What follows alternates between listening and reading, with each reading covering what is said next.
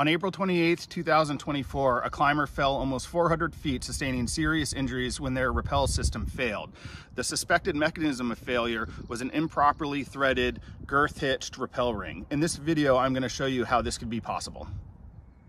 The proper way to thread a girth hitched rappel ring would be through here, and then you would tie your joining knot, and this system won't lead to failure. If the girth hitch is not snug on the rappel ring, it is possible to go through the ring in this area here, join your ropes with your joining knot, and everything can look correct until you go to load the system.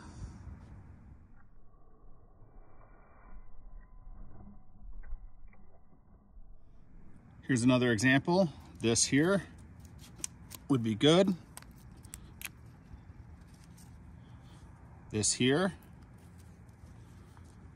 would be bad.